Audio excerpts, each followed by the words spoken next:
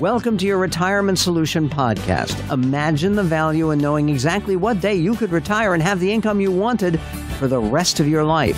Listen on to explore the strategies that are designed to set you on track to living your happily ever after in retirement. Now, on to the show with your host, Matt Halloran. Hello and welcome to episode number 14 with Jim Black. Today we're going to talk about what to do when the markets get crazy. Now, Jim, the markets have been a little bit crazy at the beginning of 2018, but this isn't the first time that's happened. So can you tell us what's going on when the markets get volatile and are moving around? Well, it is interesting. The market has been like this for as long as I can remember. I remember when I started, they said the Dow would never hit 2,000. Well, those days are long since gone. I have people all the time who are in here saying, Jim, why don't you predict the market for me? Tell me what's going to happen today. Tell me what's going to happen this year in the market. I keep a magic 8-ball on every office in that we have when I meet with clients. And if you want a projection, I'll go to my magic 8-ball. But the reality is, when it comes to the market, there's so many different factors going on. Mm-hmm. It's really, what do you need the market to do for you? Well, we know it's been up and we know it's been down, and I'm positive that trend will continue forever. Mm-hmm. You know, I love, there was a great quote that I saw a number of years ago by Warren Buffett, and he was talking about the market, and he said, let me see if I can get this right. He said, it's only when the tide goes out that you can tell who's been swimming naked. Yes, yeah, I love that quote, yeah.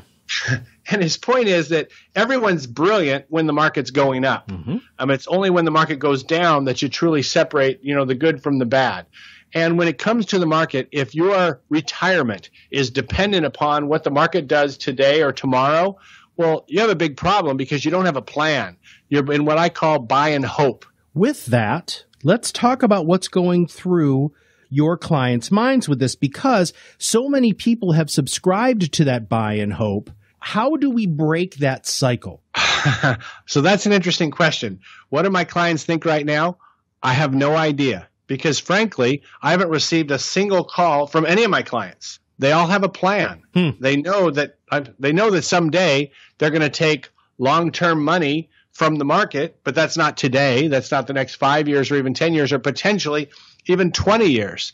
So fluctuations that happen in the market today are totally irrelevant to what the market's going to be 5 years or 10 years or even 20 years from today. So I'm guessing that they're laying on a beach somewhere or playing tennis or doing whatever they're supposed to be doing in retirement, and they're not worrying about this. Okay. I'm going to flip this on you then, because what do you think is going through the general public's mind? So people who don't have a plan, people who don't work with you, who don't fully understand that independence from the market, what do you think they're thinking? Based on what I'm watching on the news or seeing on the internet, I'm going to say they're heading to the cellar with the canned foods. Mm-hmm. Everybody out there they're in crisis mode. They're going, oh my gosh, the world is going to change. Things are happening, whether it's political things or things that are happening around the world with different dictators or the market or interest rates. There's always something to be afraid of out there if you don't have a plan and you don't really know what you're going to do. So I'm guessing, based on what's happening out there, that people are nervous. People are panicking because they see some changes. Things looked pretty settled for a while, and then they got a little bit hazy, and things started bouncing around. That's the nature of the market. If we all knew when the market was going to go up and down, there'd be no need to have a market. Mm-hmm. We could just go buy it, and we know that we would be fine. The reality is, if you don't have a plan, it's not the fault of the market. The market is going to fluctuate. You need to take control of what you're doing so that you actually don't have to worry about whether the ups and downs in the market come today or next year or tomorrow. You are able to help people, and you just said that. I'm not receiving calls. I'm hoping that my clients are sitting on a beach enjoying themselves. With your planning process, and we've talked about your planning process on other podcasts, but I think it's a good idea to take this time where there is a lot of doom and gloom out there, and people are kind of freaking out a little bit. When they work with you and they go through your planning process, let's walk through that and how over that process people gain a level of clarity about what they own, what they're doing, and what that plan does for them. All right. So if I'm coming in to work on a plan with somebody, if you're coming in here to see us, there's a couple of places that we're going to look at first. The first thing is, are you retired or not retired? So you're going to go down a little bit different path depending upon where you are in your life. I mean, the fun one that I love is somebody who says, I'm not retired, but I want to be, because then you really take a look at, okay, what's possible? But in either case, we start looking at a plan and say, okay, how much are you spending? And we start looking at your expenses. Now, a lot of people think, oh my gosh, we're talking about a budget. And they think if we're talking about a budget, I just told them to go on a diet. And that's not the case. I'm not telling people to stop spending or even cut their spending back. What I'm saying is, let's figure out what number you need. What's the nut that you need into your account every month so that you can do everything that you've always been doing, and maybe some travel, maybe some of those other things. My favorite question in the whole world is, if money wasn't an issue for you, what would you be doing today? How would you be living your life differently than you're currently living? And then that's the goal for how we put all the rest of the pieces together. But the other thing that's very common in putting a plan together is people have been told their whole lives, well, you got to put money in the market. You got to have money in the market. And that may be true, especially if you're 25 or 30 years old. But once you're 55 or 70 and you're at that point where you're taking income out of your accounts, perhaps you don't need as much risk. Perhaps it's time to start looking at what are the other alternatives out there. And the tough part is most people are getting advice from a broker who gets paid based on the money that's at risk in the market.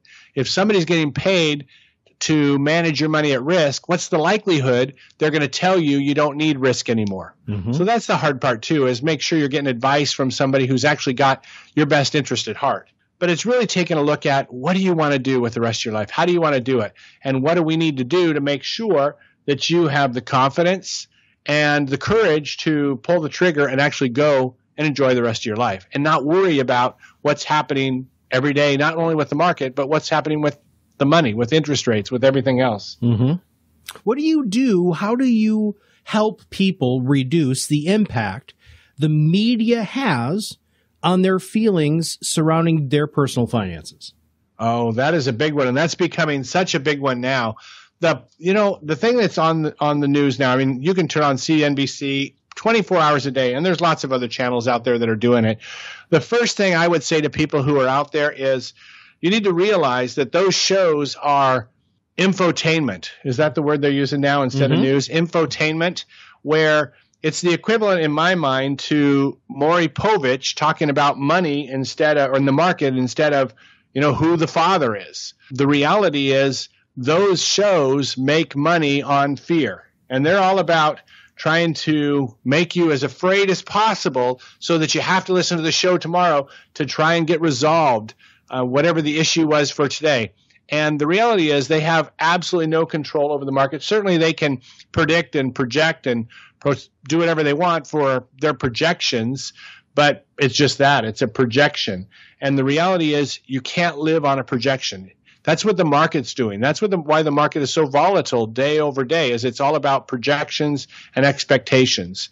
When you retire and get the last paycheck you're ever going to get for the rest of your life, you can't live like that. Nobody wants to be worried every day about where the next paycheck is going to come from. If you're going to be retired for, my gosh, 20, 30, even 40 years, you got to know where that money's coming from. And the market's great. Don't get me wrong. I love the market. And for money that you don't need for the next, 10 to 20 years, the market is a great place. But I'll tell you what, I've seen a ton of people come into my office who failed, who ran out of money before they died. And the number one reason that I have seen in my practice is it's because they were taking income from a fluctuating account. And a fluctuating account, by the way, is just any account where you don't have a principal guaranteed. The market is a fluctuating account. People think, hey, I want to have my money in the market because that's where the greatest return is. And normally that is absolutely true. But it's also where the biggest drops are. If you're taking income from those accounts, look at 2008. Market dropped 50%. You're down 50% and you've still got the electric bill is the same cost it was the month before, but you have 50% less money to pay it. Don't make that mistake. If you're retired, never, never, never take income from a fluctuating account. Put that money in some place where it's going to be there when you need it. Certainly have money in the market. As I said, I love the market. I think it's going to be great. I can see the market going up over the next decade, over the next 6 months, over the next year. Yeah, it's anybody's guess. Mm-hmm. Now, you wrote a magnificent book, and I know that our listeners can get a copy of that book by going on your website. And one of the great things about the book specifically was when I read it, I felt like there were lots of little words of wisdom, little ideas, anecdotes, things that made me feel a lot more comfortable about my personal financial future by looking at things a little bit differently. So the markets have been going crazy. They're going to go crazy. That's just the way the markets go. So what words of wisdom do you have? Is there a story or something along those lines that you can just have our listeners maybe feel a little bit more at ease? Okay, that's interesting. So 2 things here. If I was to think of a story that for people to kind of think about and kind of decide what they want to do, is it's really beginning with the end in mind. If you've heard that, that was a Stephen Covey. And he talks about the concept of if you don't know where you're going, it doesn't matter what road you take to get there. And I would say it's the same with the market or with your retirement or anything else that you want to do in your life. If you begin with the end in mind, if you know what you're trying to accomplish, then it becomes very easy to make the right decisions to get there. I think of clients who have come in who thought they wanted to retire, think they wanted to retire, but didn't know it was available. Think about this for a second. You know exactly how much money you have, or close enough that you can round it up. You know what the value of your house is, how much you have in your qualified accounts and your checking accounts and your investment accounts. You add all that up, but think about it. You come up with a number. Let's say it's $1 million. But do you know how much money you can take every month of every year for the rest of your life, grow that money with inflation, pay the taxes, and not run out of money before you die? That is the number one thing that people ask us for when they come in and visit with us, is to try and figure out what that number is. How do I know how much I can spend so I don't leave $2 million on the table, but also so I don't run out of money? So that's the big thing that I would look at. And maybe that's my final words in leaving it too, is you got to have a plan. You got to have a plan. You got to know what you're trying to accomplish. If it's, moving to a different country, if it's traveling for the next decade, certainly I'm going to bet it's not sitting on the porch and rocking, because you don't know if you can spend any money at all. So first of all, you need a plan. Once you have a plan that shows you how much money you can spend, it also will show you how much risk you need to take. If you don't need to have money in the market for the next decade, then don't. Mm-hmm. On the other hand, if you've got money that you don't need for that period of time, sure, go ahead and put it in the market and let it run.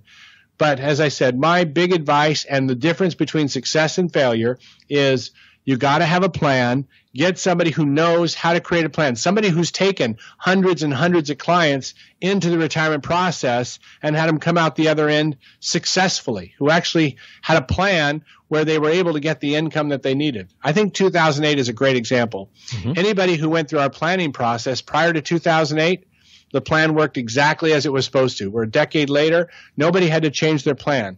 Nobody had to stop traveling. Nobody had to give up their retirement. Everything worked exactly the way it was supposed to. So get a plan and follow it. Awesome. Get a plan and follow it. Jim Black, thank you very much for your time today. My pleasure. Thanks for having me. All right. In episode 15 will be coming down the pipeline very, very soon. So make sure you hit that subscribe now button below. For Jim Black, this is Matt Haller, and thank you very much for listening. And we'll see you on the other side of the mic very soon.